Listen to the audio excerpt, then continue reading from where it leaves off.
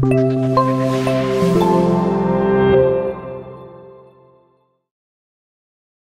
this video, we're going to look at the basics of how to work with projects in MeisterTask. Note that I'm going to skip the first few steps of how to create projects, sections, and tasks because those were already covered in our Getting Started with MeisterTask video. So if you don't know how to do these things yet, have a look at that intro video first. To get started, I want to talk about sections. The sections in your project are meant to reflect your team's workflow and show you at a glance which stage a task is currently in. Right now, we're looking at a project created by a software company's design team.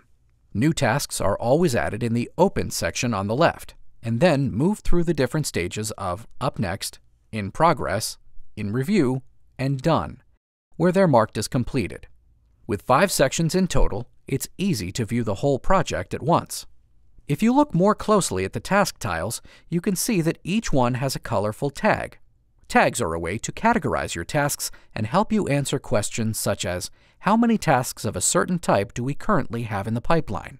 To make that answer even clearer, you can use project filters. To access filters, click on the little icon displayed above your project members. This opens the sidebar, where you can switch back and forth between the project's activity stream and the project filters. Clicking on a tag here will instantly hide all tasks that don't contain this particular tag.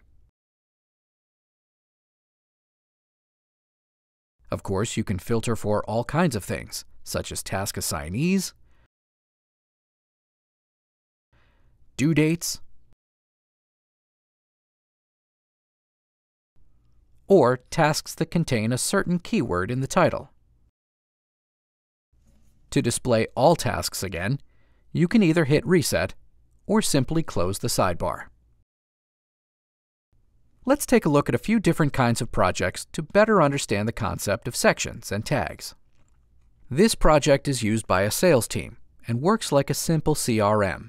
Each task represents a lead, which is added into the section on the left, and then moved through the stages of assessment, solution development, and negotiation, until they're either marked as won or lost. Tags are used to indicate how hot a lead is, and therefore are called A lead, B lead, and C lead. This project is used by an agile development team for their software sprints. At the beginning of the sprint, tasks are moved from the team's backlog, which is managed in a separate project, into the backlog section of this sprint project. Additionally, tickets from users are inserted into the ticket section. Tasks are then moved into the In Progress section while they're being worked on, and then moved into Review, Testing, Ready for Deploy, and finally deployed when the update is live. In this scenario, tags are used to indicate whether a task is related to a ticket from a user, a bug that was noticed by somebody within the team, a feature enhancement, or something that improves the code's health and/or performance of the software. Our last example shows a project that doesn't follow the typical Kanban workflow. As opposed to the software sprint we saw before, this project isn't ongoing. Instead, it was created for the sole purpose of updating a company blog. Each section stands for a task. This means that tasks are not moved from one section to the next.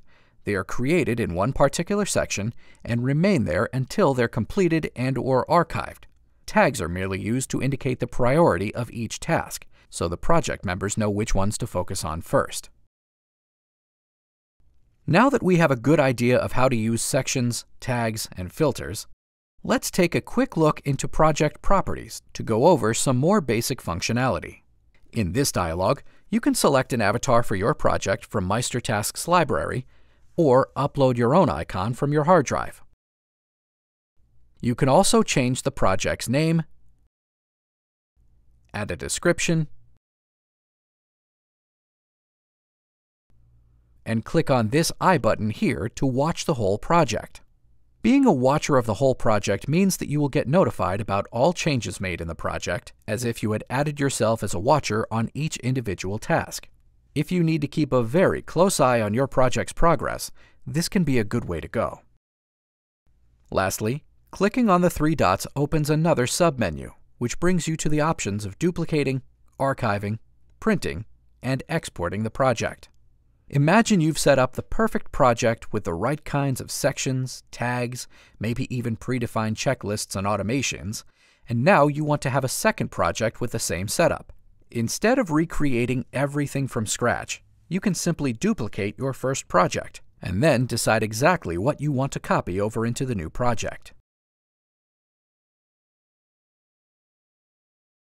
When you've completed a project or simply don't need it anymore, you can archive it. This will remove it from your list of active projects, but you can still find it in your archived projects. From here, you can either restore it or delete it permanently.